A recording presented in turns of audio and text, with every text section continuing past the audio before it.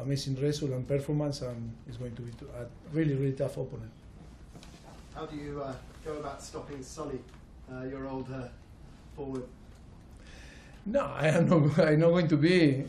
You know, I'm not going to play central back. My central back need to stop him. Now, of course, we know. I think we know him, and he's a fantastic player, one of the best players in Premier League, and hope that it's not good night for him. It's not going to be a good night for him Monday. And at Tottenham, you built a squad where you had a really good English core, young players.